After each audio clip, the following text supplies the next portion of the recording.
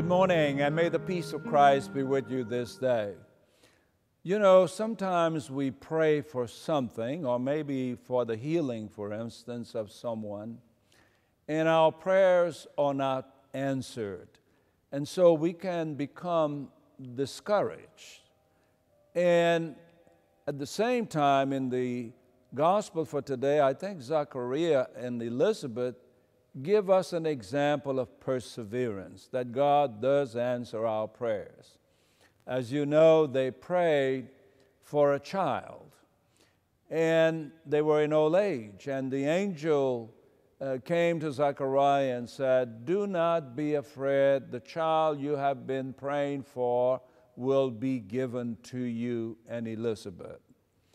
And his name will be called John, and he will be great." And so their prayers were answered, and in a sense, extraordinarily, because they were in old age.